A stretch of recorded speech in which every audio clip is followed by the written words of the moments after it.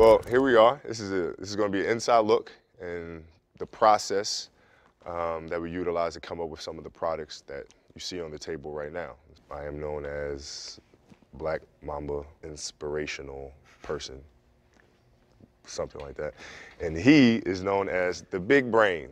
He's the guy that I throw all these crazy ideas at, and him and his team put it all in the pot in the Nike kitchen, mix it up, and voila, out pops these shoes and product and all kinds of good stuff. So not too many people get a chance to kind of look behind the scenes. We're kind of pulling the curtain back, so hope you enjoy it.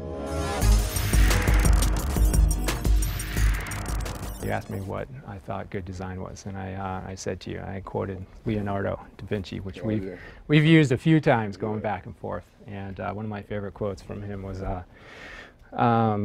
you know, good design is the perfect balance between science and art. Remember that? I do remember. Yeah. That. I asked you that because I wanted to know. Obviously, I was extremely familiar with your work, but I wanted to know how you got to that point and how things became culture. You know, shoes became culture. In our case, turn a system into culture. But it was fascinating for me to hear that. You immediately broke it down to a performance level of what you were looking for. It's very easy for me to do that because you get it. You know what I mean? There's a lot of things that we share, that we enjoy, whether it's, you know, programs you watch on TV or movies or whatever. Yeah, it's the same. We have the same things in common, so we speak the same language. So it's very easy for me to do that. But if you're going to be on your feet, you need to have something that's going to actually help enhance your game. It's not something that you're just putting on your foot just to run around. I want things that are very detail-oriented and meticulously placed in the shoe that I feel gives me an advantage. And you picked up on that right away. And I've kind of been off and running ever since. Yeah, right?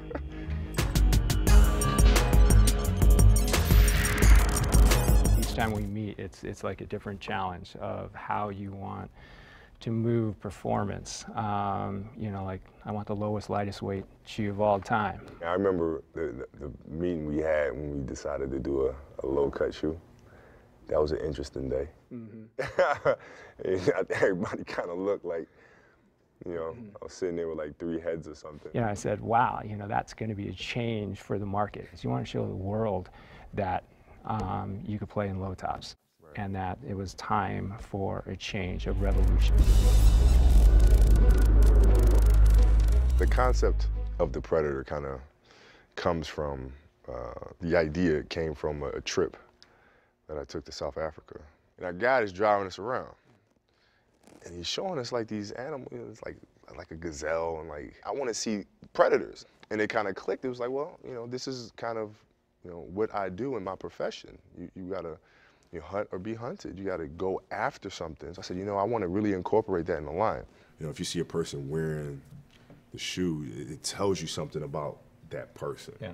About what's inside of them, the engine that they have inside of them. We took inspiration from looking at shark skin, at snake skin, and also the pattern of a leopard. We kind of fused all of those together, and that's kind of how we came up with, you know, this pattern, right? Which is crazy. This Kobe skin, you know. Yeah. I get the inspiration and stuff, but then you took it to, like, you know, you took it someplace else by coming up with its own skin, its own print, by combining, you know, the predators that, you know, really inspired me. I mean, that's crazy.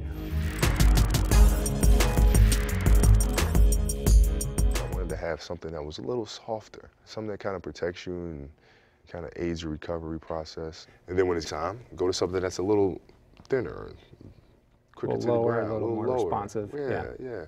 And so that's where that idea kind of came from. The first midsole that we have is what we refer to as play fast or attack fast. And this incorporates 2 zoom bags, one in the heel, one in the forefoot, which gives Kobe low profile cushioning, but very responsive cushioning. The other drop-in we're referring to as attack strong is comprised of more of a lunar foam, which is a little softer and will give him a little more cushioning, a little more protection from the explosive movements that he does. And you started with the low cuts, that was like the beginning, right? Of kind of, and then now here we are with the system. So we don't make shoes anymore, we make systems. Yeah. And which is cool. And you want people to have an option. You want to give them a choice of, you know, what they're working with. Yeah. And going forward, it's gonna, you know, it's gonna be even crazy. So it's time to put the system to work, so to speak. So hope you guys enjoyed it, and look forward to catching up with you on the next system.